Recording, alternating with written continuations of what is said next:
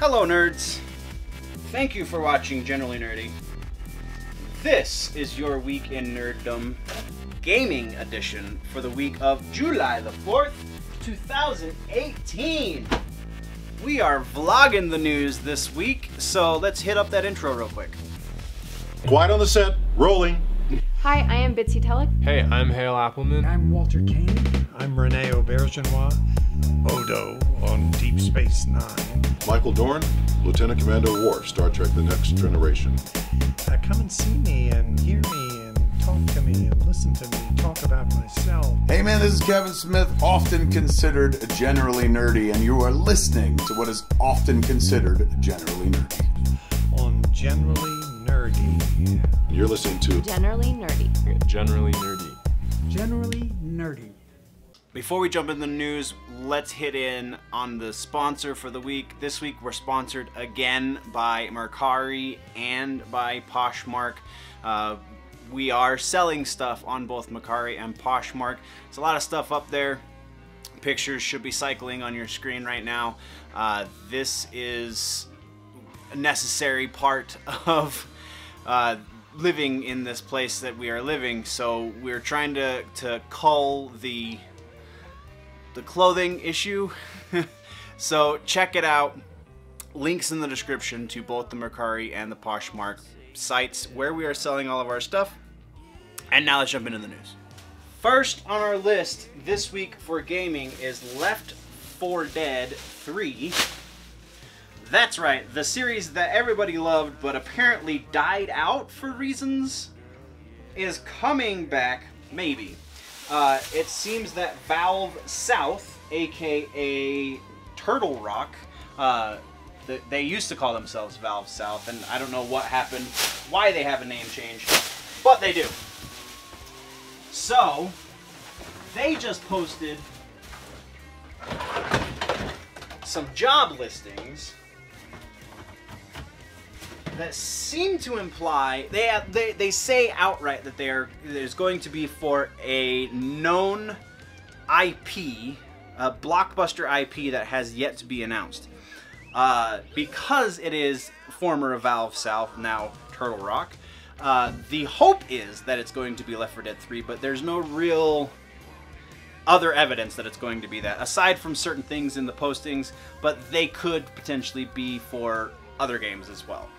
So we won't know until probably a little ways down the road, but it's interesting to think about, and it's always fun to dream, right? Next on our list for gaming this week is a little game called Shaq Fu. We know Shaq Fu is happening. That's a given.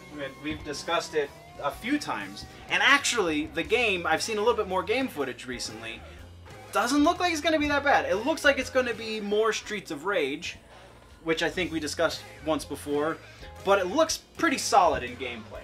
So we can't knock it for that. Shaq Fu, though, is going to be DLC for Shaq Fu, in which you play Barry Obama, and it's basically, they play it as a Dirty Harry. The subtitle is The Adventures of Dirty Barry or something like that. So, just a real random thing. I think this is so telling of just media in general that we can get Barack Obama in a video game, but if we were to put any conservative president in a video game right now, they would be the villain. They would be the end boss, effectively. If you put Reagan in a game, he's going to be either a moron or a horribly bad guy. He's not going to be the hero of the story. So it's just telling. That's the only reason I wanted to bring this up, because it's like, show your cards more. You know what I mean? Like, I don't know. But this is angering me, so we're going to move on. Next on the list is modding, actually. The last two bits have to deal with modding. The first one is a mod for Doom 2.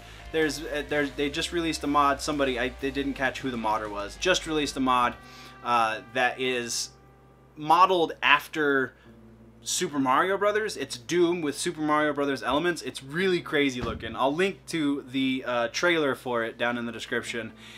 It's hilarious. It's called Doom 2: The Golden Souls.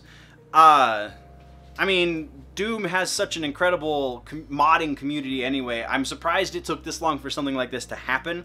I don't know how the mod necessarily affects the gameplay in that there's like coins and stuff that you can get, but do the coins help? I couldn't tell. It's still really cool. But our last bit of news has to do with the Xbox and Microsoft's new take on the modding community. So, Microsoft announced this week that they are working on a mod community for the Xbox. It seems it's going to be kind of a social media kind of thing, in that you're going to be able to converse with like-minded creators. You're going to have resources through Microsoft to help you mod certain. They didn't say if it's going to be certain games, if you're going to be able to mod any game on the Xbox One. I don't know. That was not specified. I'm sure though there's going to be a specific list of games. Right now it's really just Fallout and Skyrim, right?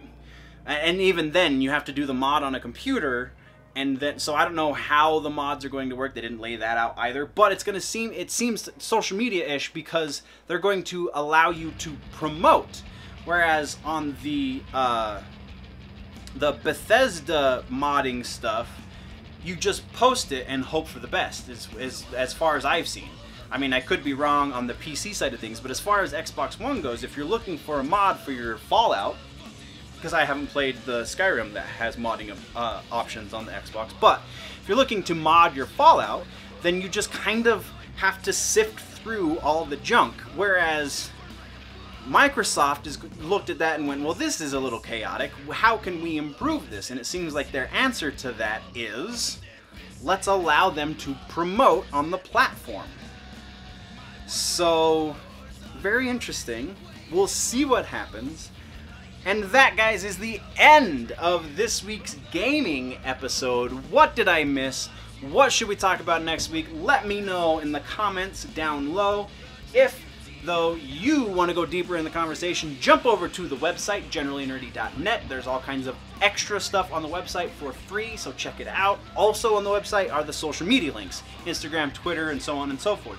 So check out all that, and links to the stores so you can get your nerdy swag, or you can go over to patreon.com/generallynerdy and support the channel a little more directly. The lowest tier, there are 4 tiers, and the lowest one is $1 a month. For just $1 a month, you can support me a great deal. That dollar does so much you don't even know. So check it out, patreon.com/generallynerdy. If you're new to the channel, click the subscribe button. If you like the episode, click the like button. If you are falling behind in your nerd news and you want to catch up, click or tap one of those boxes right there to the left of my face to do that. But before we go, guys, always remember, if it's generally nerdy, it's probably here. And that is how we vlog the news.